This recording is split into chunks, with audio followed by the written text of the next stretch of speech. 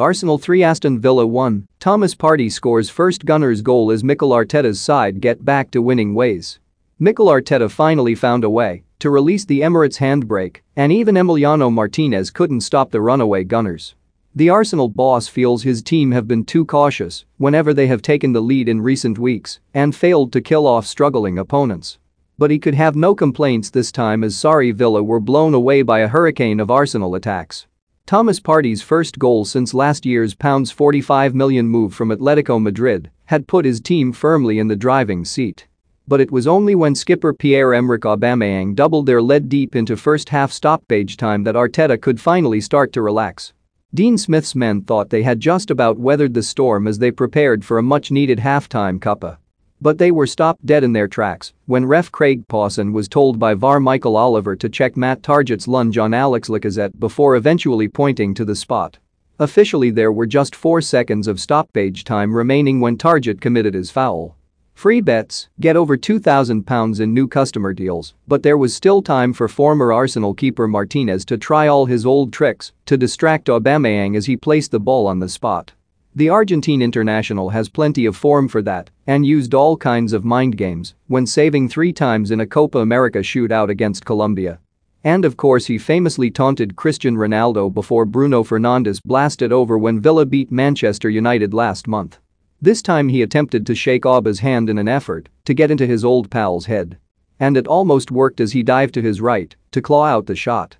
Unfortunately for Martinez, there was still enough time for Aubameyang to ram home the rebound for his 7th goal of the season.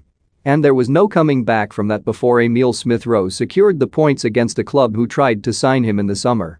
It was easily Arsenal's most impressive performance of the season, and Villa must have known it was going to be one of those nights when Ollie Watkins was booked before they had even kicked the ball. There were only 30 seconds on the clock when he sparked a brief melee by throwing Gabriel to the ground as the Arsenal defender shepherded the ball back to Aaron Ramsdale. It was one of the few occasions they managed to cross the halfway line as they were pinned back in their own area by the ferocity of Arsenal's early intent. Aubameyang got an attempted overhead kick all wrong after just 3 minutes, and Nuno Tavares burst through to fire over seconds later. And Lacazette was far from impressed when he was caught by an elbow to the head from Tyrone Mings without even getting a free kick. It was breathless stuff from an Arsenal team desperate to force a breakthrough, and Villa were struggling to keep up.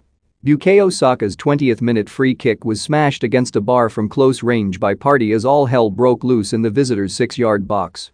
But the Ghanaian powerhouse was not to be denied, and 3 minutes later finally opened his Arsenal account when he bundled home from Smith-Rowe's corner. It was hardly the most beautiful of goals, with the ball coming off Partey's back and shoulder. And Martinez will certainly feel he should have done better as he was slow to react before allowing the ball to bounce under his dive. But no one could deny that it was a goal that had been coming after all of the Gunners' constant pressure. Villa's only answer to the onslaught was to take turns fouling their opponents, with Mings and John McGinn seeing yellow for late tackles on Lacazette and Albert Sambi Lokonga. They should have fallen further behind when Tavares teed up the unmarked Saka, but Martinez saved with an outstretched leg to make amends for his earlier error. But Aubameyang's goal, officially scored in the 6th minute of first-half stoppage time, ended any ideas of a Villa comeback. They briefly threatened at the start of the second half, with Ramsdale finally being forced into his first meaningful save by Watkins before Ben White dived in to thwart Danny Ings. But they were done and dusted in the 55th minute when Smith-Rowe beat Martinez off the near post with the aid of a deflection off Mings.